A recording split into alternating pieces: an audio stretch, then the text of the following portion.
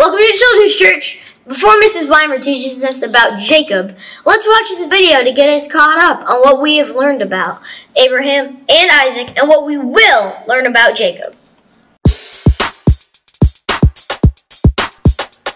We're skipping to the Bible. We're skipping Where? to the Bible. We're skipping Sure. to the Bible. We're skipping. Old Testament. Does anyone have any Rolaids?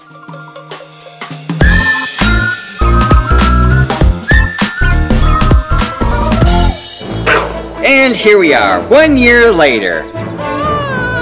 What? No way! Well, would you look at that? It actually happened. Of course it did. God promised it would. Oh, sure, like you didn't have any doubts? Well, one thing's for sure, this kid is gonna grow up to be something special. Oh, I bet he'll be like a king or something. Maybe even a professional golfer. Oh! Wait, what if he's the Redeemer that God made that promise about? I wouldn't be so sure about that. Of course he will. He's the one with the promise. Why don't you just go ahead and keep reading? When Isaac grew older, God told Abraham to take his only son Isaac to a mountain and sacrifice him there as a burnt offering? What? Looks like things are really starting to heat up. Okay, that's not funny at all. Why would you even say that? You're right, that was totally uncalled for. I would talk Why to did Mom, I but do it? I'm speechless. I don't know why I would joke about something like that. Okay, but it's not like Abraham's actually gonna do it. I mean, it's his son, for Pete's sake. Well, let's find out. Okay. So Abraham took his son Isaac to the place God had told him. He built an altar and he placed his son Isaac on top of it. Then Abraham reached out and took out his knife. Oh, I can't look. And an angel of the Lord called out to Abraham and told him not to touch Isaac. It was a test, Skip. God was just testing Abraham to see if he would obey him. Oh, thank goodness. Oh, thank goodness. Whew. Shake it out. I thought, oh, I don't want to say what I was thinking. It was horrible. That Abraham sure trusted God.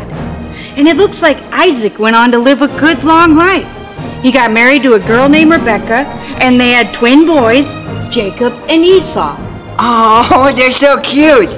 That one's a little hairy, though. That's Esau, the firstborn. When Jacob came out, he was grabbing Esau's heel. Talk about following in your brother's footsteps. Esau grew to be a mighty hunter, but Jacob liked to stay at home. Isaac liked Esau better, but Rebecca liked Jacob better. Oh, Agnes, that's like us. Except I think both Mom and Dad like me a little bit better. Haha, right? In your dreams, Spazoid. Looks like Jacob was a tricky little fella.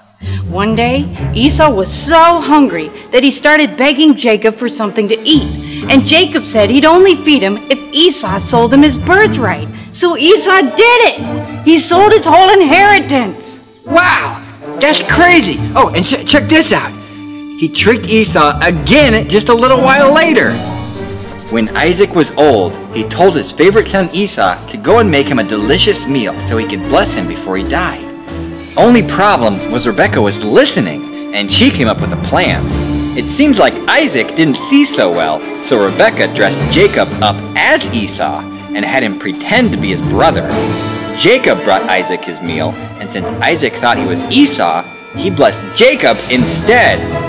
No way! So, now, the promise that went from Abraham to Isaac is now going to Jacob. I bet the old furball Esau was none too happy about that. Yeah, Esau was so mad that he was planning to kill Jacob for what he did. So Jacob packed up his things and he ran away from home. Good plan.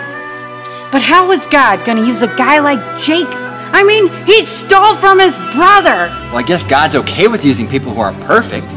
I guess that just shows how powerful he really is. If he can use a guy like Jacob to get his work done, then, well, he can use anybody. Oh, come on, Jacob's walking away. Let's go see where he's going. Wait, Skip. What about that delicious meal Jacob made? I mean, couldn't we just stick around a little while longer? And I've only had a Pop-Tart all day.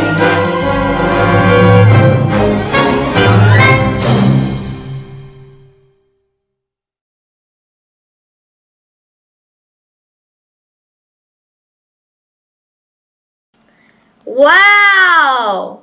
Aren't you glad those two are not our regular Bible teachers? Mrs. Swan must really be having a hard time finding relevant video material. Here's Ms. Weimer. Good morning, everybody. All right, so today we're going to talk about another hero from the Bible, another one of those faith heroes. Remember, we talked about how there's this chapter in the Bible called the faith chapter, and it's all about these people who trusted God so much through their whole lives, and God always came through for them. Last week, we talked about Isaac.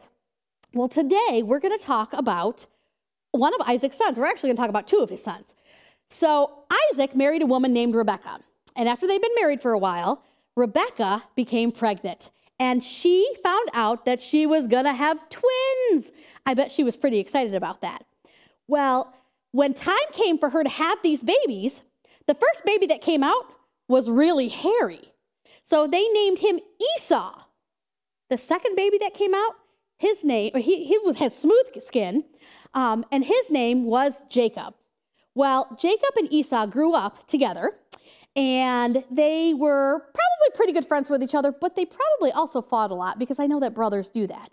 And the Bible tells us that even when they were in their mom's tummy before they were born, that they were kind of fighting with each other. Well, one day when they were older, Esau, who was a hunter, and he liked to be out in nature, and he liked to go hunting and be outside. And Jacob, who liked to kind of be at home with his mom, Jacob was making this stew. And Esau had just come in from hunting. And he was so hungry. He smelled that stew. Did you ever come in from playing outside and you smell mom cooking dinner? And it smells so good and you're like, oh, I'm going to die if I don't get anything to eat. Well, that's how Esau was feeling. He was so hungry and that food smelled so good.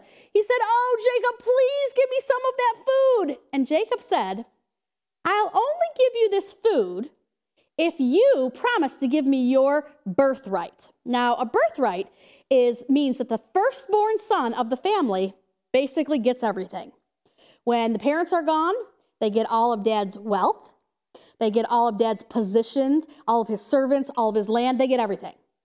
So Esau was supposed to get that because he was the first one born.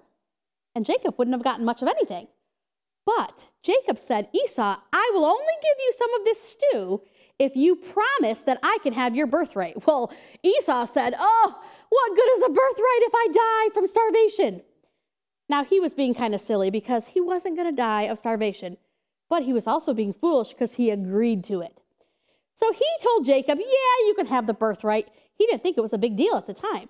Well, several years later, when their father Isaac was getting very old and he was getting ready to die, he called Esau into his bedroom and he said, Esau, I would like you to go hunting and I would like you to fix me my favorite meal from the game that you get. And when you bring it into me, I'm going to give you your birthright and I'm going to give you a special blessing. Now, back in the Old Testament, when a father blessed his children or his child, that means he would speak wonderful things about them and then God would honor that and that would happen for them.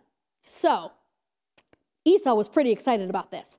So he went out hunting. Well, Isaac's wife, Rebekah, was listening. And here's the thing you need to know about Isaac and Rebekah. Esau was Isaac's favorite son. Jacob was Rebekah's favorite son. It's not a good idea for parents to have favorites, but even parents make mistakes. So Rebekah heard this, and she was like, oh no, I want my favorite son Jacob to get this blessing. So she said, Jacob, go down and get me a goat. In fact, she said, get 2 goats. And I'm going to prepare one of them as a meal for your father. He won't know that it's not wild game that Esau hunted. And then I want you to take it to your father and pretend that you're Esau so that he will give you the blessing. Jacob said, well, he's going to know it's not me because Esau's skin is very hairy. She said, don't worry about it. I'll take care of that. So Jacob did as he was told. He went and he got 2 goats. They fixed the meal. And then Rebekah put some of the goat skin on Jacob's neck and on his arms. She took one of Esau's shirts and put it on Jacob because it smelled like Esau. And then she said, okay, here's the meal. Take it into your father. Well, he took it in there and Isaac said, who is that? And Jacob said, it's me, your firstborn Esau. He was lying. That was not a good choice to make, but he did it. And Isaac said, "Are you really my son Jacob? Because you sound, or excuse me, are you really my son Esau? Because you sound like Jacob." And he said, "No, it's me, Esau." And when he went near the bed, his father felt his arm. Well, he didn't feel the smooth skin that was underneath. He felt that goat hair, and it felt like Esau's arm. And then he sniffed really deeply, and he smelled his shirt, and it smelled like Esau. He said, "Well, this must be my son Esau." So he gave him a wonderful blessing, and he gave him the birthright. Well, about that time, they heard Esau coming home. So Jacob got out of there really quickly. And Esau was so excited, he knew nothing about this. He fixed the meal for his father, and he brought it in, and his father said, "Who is that?" And he said, "It's me, your firstborn Esau." Well, Isaac knew that he'd been tricked.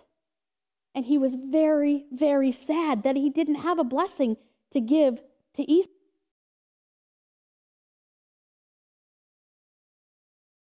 Time to get moving. Jump up and follow along with the power shuffle and then the Bible aerobics.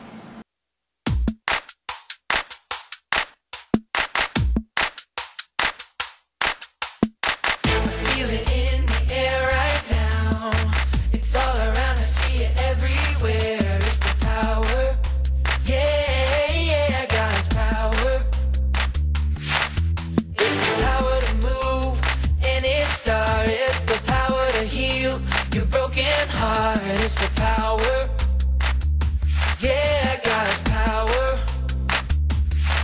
So don't hold back, no, don't hold still. God is here and He is real. Take 4 steps to the left, to the left. 1, 2, 3, 4. Turn it around and move to the right. 1, 2, 3. Now take tiny little jumps forward to the front. 1, 2, 3, 4. 4 jumps back, but you better look back. 1, 2, 3, 4. Now freeze, and everybody clap your hands. Now stop. I feel it in the air right now. It's all around, I see it everywhere. It's the power, yeah, yeah, God's power. It's the power to move any star. It's the power to heal your broken heart. It's the power, yeah, God's power. So don't hold back, no, don't hold still. God is here and He is real. Take 4 steps to the left, to the left. 1, 2, 3, 4. Turn it around and move to the right. 1, 2, 3. Now take tiny little jumps forward to the front. 1, 2, 3, 4. 4 jumps back, but you better look back. Let's do it all again right now. Take 4 steps to the left, to the left. 1, 2, 3, 4. Turn it around and move to the right. 1, 2, 3. Now take tiny little jumps forward to the front. 1, 2, 3, 4. 4 jumps back, but you better look back. 1, 2, 3, 4. Now freeze, and everybody clap your hands. Now stop. Get your thumbs up, kids. We're going to do way back in the beginning. Get ready. Way back in the beginning, there was God, and He made the world, and He made 2 people, Adam and Eve, and He gave them a choice to obey or to disobey. They chose to disobey. That is called the fall. That's when sin came into the world. But God had an idea. He would send part of Himself in the form of a baby. His name was Jesus. He died on the cross, was put into the tomb, and on the 3rd day He rose from the dead. He broke the power of sin and death and was seen alive by many people. Then He went up into heaven. But God had another idea. He would send part of Himself, called the Holy Spirit, who could be everywhere and even live in your heart. He stamps us with a special invisible seal. That means we're part of God's family until Jesus comes again from heaven and we meet him in the air to be with him forever and ever and ever. Great job, kids. Thanks for joining us today, everybody. Make it a great week.